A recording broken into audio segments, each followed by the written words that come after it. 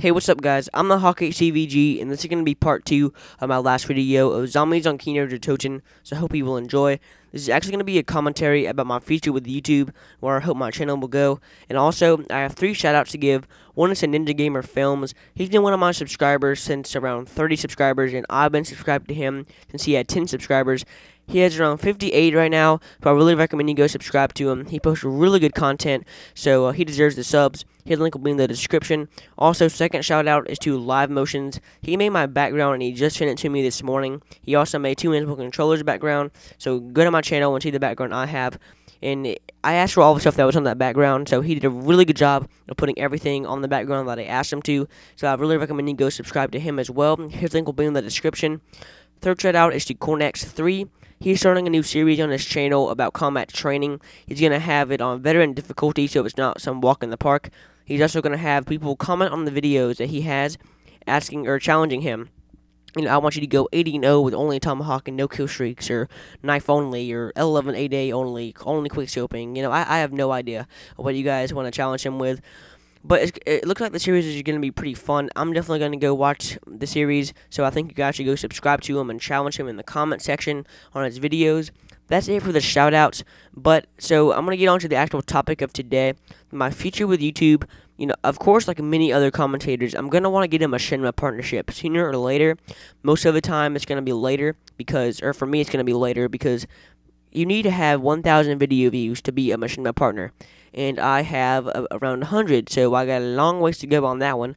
You have to have around 1,000 subscribers, I think. I'm nowhere near on that one, so you know, it's going to take me a long while to get a Machinima partnership, but, you know, getting a Machinima partnership is definitely worth it. I mean, they have 4 million subscribers. I'm thinking about it. You know, if I were to upload on Machinima today, by the end of the day, you know, who knows how many subscribers I would have.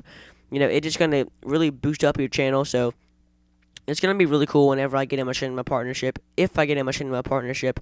But I'm not going to quit YouTube until I have something to show for it. You know, I'm not going to like, if I were to quit right now, I would have nothing to show for my YouTube. You know, I'm not making YouTube money. I'm solely doing it for the fun of it. You know, and actually I looked at socialblade.com. If I was making YouTube money, I'd be making like $217 a year. Yeah, that's a fail. Yeah, of course, you know, you can go to socialblade.com and you can see how much money you would make, how many video views you have per day. It's a really good website to know, you know, what your progress is like. All you gotta do is enter your username, so you could technically enter anyone's username. Like, you could enter Ray William Johnson and see how much he makes a year, or like White Wolf 7 Straight, see how much he makes. I didn't search up any of those guys, but because that'd be kind of stalkerish. But I don't know. It seems like, you know, $217 a year, you know, it's not nothing. You know, if I were to start to monetize my videos, then I would still be making some money, I guess. But, you know, it's not going to do anything, like, it's not going to make a huge impact. But I guess something is better than nothing. But, you know, I don't want people to do YouTube just for the money. I mean, YouTube is fun. You know, I like doing YouTube, and I'm not even getting paid. But I don't think I'm going to monetize my videos for a long while until I, you know, really get super serious about YouTube. Because, you know, I'm not going to quit anytime soon. But, you know, I'm not, you know, I'm still growing, I should say. I'm really happy with the progress I've made so far with my YouTube career. I know some people that have gone 6 months and only had 150 subscribers, but, you know, but then it really boosts up, you know, in the end, you really get the subscribers you earned. Like, for instance, one of my good friends, 2 Invincible Controller, in the first 6 months, he had around 170 subscribers, and he was contemplating on quitting.